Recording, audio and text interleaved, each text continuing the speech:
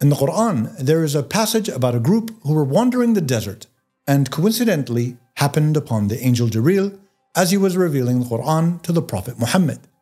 One of the curious group said unto the others, "Listen quietly." When the exalted moment was over, they quickly scurried off to tell their people what they had just heard. "A wondrous recitation," one said to their people. Another continued, "O our fellows, we have truly heard a scripture revealed after Moses, confirming what came before it. It guides to the truth and to the path of righteousness." And the whole tribe then submitted to the Lord Allah and His book, the Quran, that He was the one, the only, without mate nor offspring, that they would only seek refuge in His mercy and compassion, seek help in His wisdom to maintain the straight way, and ultimately truly know that upon the coming of Judgment Day, it is their actions in this realm that will result in their admittance to heaven or banishment to hell. Listening to this story, you'd think that this was a group of local Arab Jews accidentally intruding exactly at the moment when the angel Jibreel was revealing the Quran to the Prophet, and then there resulted submission to the Islamic faith. You, just to be clear, would be totally wrong. These listeners weren't Arab Jews. Actually, they weren't human at all. They were Jinn, Jewish Jinn to be specific, ancient spiritual inhabitants of this material world, as well as that of another alternative realm. So let's start with what the Jinn are. The Jinn are ancient beings that God created out of a smokeless fire called Nar al-Sumum, meaning the fire of the scorching winds. They are sentient beings that are more akin to spirits, as they are virtually weightless.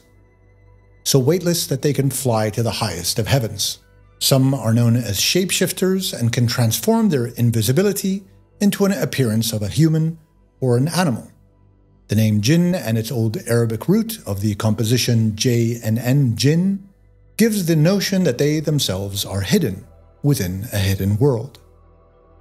In Islam, there are many worlds that are layered on top of each other, separated by eons of time, and within one of these worlds is the domain of the Jinn, the imaginal realm, a world as metaphysically real as our world of the senses and intellect.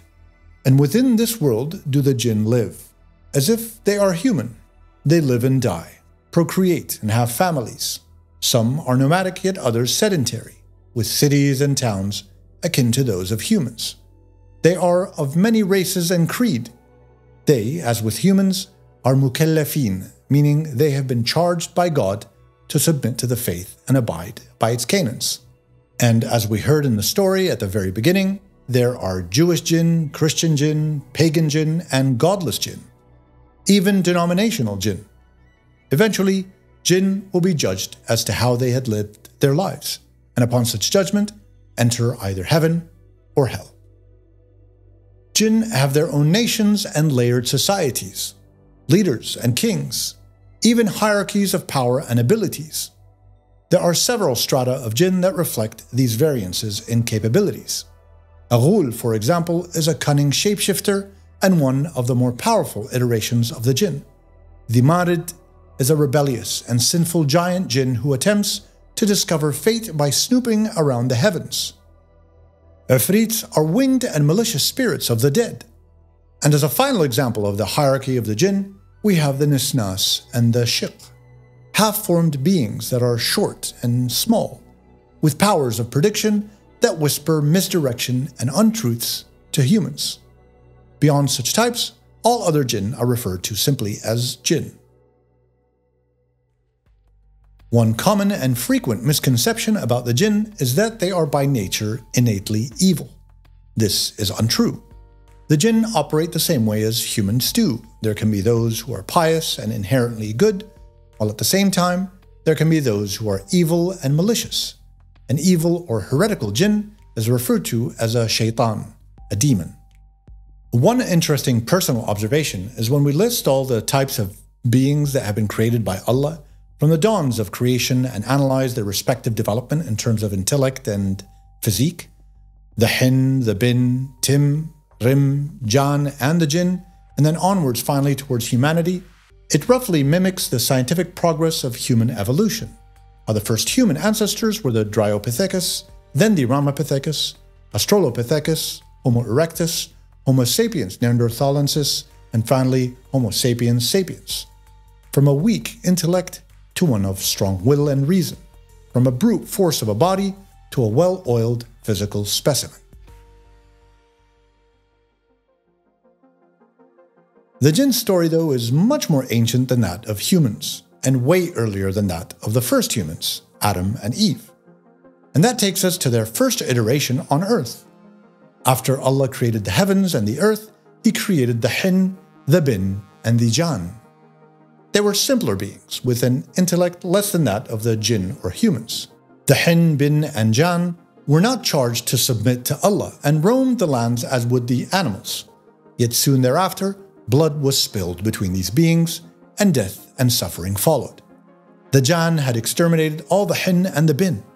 Allah commanded His angels to descend upon the earth and wipe out the Jann. Most were killed, while a few hid from the angels.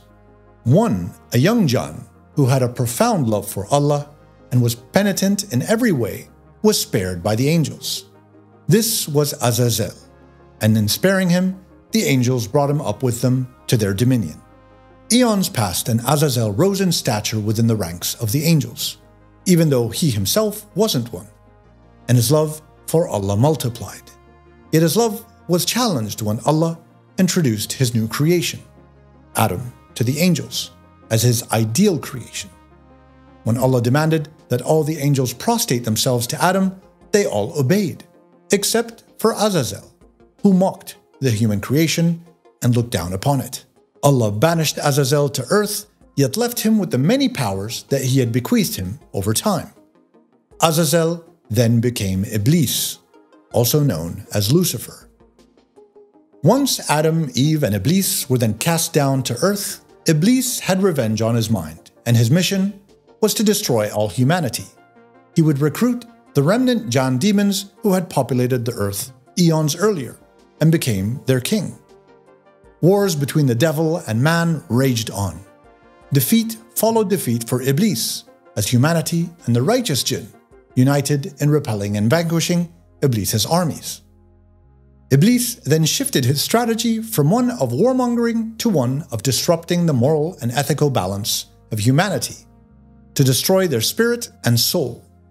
Iblis uses his army of demonic Jinn to whisper into the ears of humans to guide them away from the righteous path. Iblis reveals to humans how to sing, how to play music, how to dance and seduce, to seek pleasure over all else, how to lie, how to steal, and how to kill, thus leading to the first sinful acts of humanity. To get to know more about where much of the Jinn's history and story are told, please check out Ibn Kathir's Al-Bidayah wa Nihaya, The Beginning and the End, as well as Ibn Taymiyyah's essay on the Jinn. Jinn in Islam are an integral part of the belief system. Human prophets sent to humans were also sent to all the Jinn beings as well. The Quran mentions the Jinn repeatedly and explains how they are an integral factor in the post-creation narrative. The Quran, Hadiths, and respected exegesis preach how within our world, there's a world of the angels, a world of the Jinn and demons, a world we can't see called Alam al-Ghayb, and a world we witness yet don't actually comprehend called Alam al-Shahada. Islam clearly outlines how the Jinn operate in a dual-dimensional sense within our tangible world, where they can manifest, as well as how they can exist in their invisible domain, that can neither be seen nor reached by humans. And with the Jinn being associated with something that's hidden, they are shrouded in much mystery and speculation. Hence, the biggest question in Islam concerning Jinn is whether they can cross over into humanity's physical domain and interact with humans on a real tactile level. Some scholars in the Islamic world are convinced that there indeed can be all types of relationships and cross-traffic between a manifested Jinn and a human being, including the possession of a human by a Jinn. Some consider this a question that humans cannot know of or understand. Many are on the side of this latter position, claiming due to the lack of clear evidence within the Quran and the Hadiths that there can't really be any bodily relations with humans, be it through possession, sexual intercourse, medical infection, psychiatric dominance, or even physical abuse.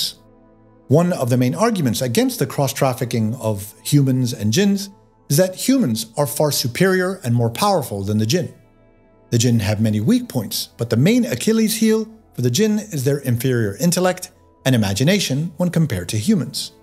And a prime example of this superiority is explained in the Quran with the story of the Prophet Sulaiman. In the story, Sulaiman, also known as King Solomon, is granted a seal ring that allows him to control the wind, the jinn, and the birds.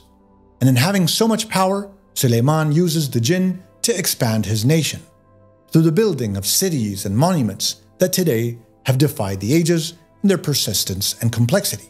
Yet the part of the story that reflects the lesser than ideal intellectual or imaginative capacity of the jinn is that when Sulaiman died, he did so standing in a glass cube which he had erected to view the work of the jinn as they completed their tasks. And when he died, he was leaning on his staff, consequently appearing to be fully awake. The jinn for many, many years continued their laborious servitude without question. Only when a termite ate through the staff at its narrowest did the body of Sulaiman collapse onto the glass cube floor. Did then the jinn realize that they had been needlessly completing all of his instructions. This episode concluded that not only were the jinn blinded by their submission to Sulaiman or by the fact that there was no real use of reason to understand and analyze what had transpired to Sulaiman, but also the fact that no new instruction was given by Sulaiman over that time, that they as a race weren't able to see or to know the unknown or the hidden as was mythologized previous to that. In Islam, as with the other Abrahamic religions, as well as in ancient Arabian folklore, the jinn represents temptation. That's pretty much it. The weakness comes from the human himself, in making the right or wrong choices in their lives, and allowing their moral promise to be questioned and thereupon broken by their own thoughts or actions, in abandoning Allah while seeking refuge in other beings that might appear to be more powerful. But it's a bit unfair to the jinns.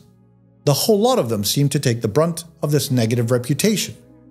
We had said from the very beginning that not all jinn are bad.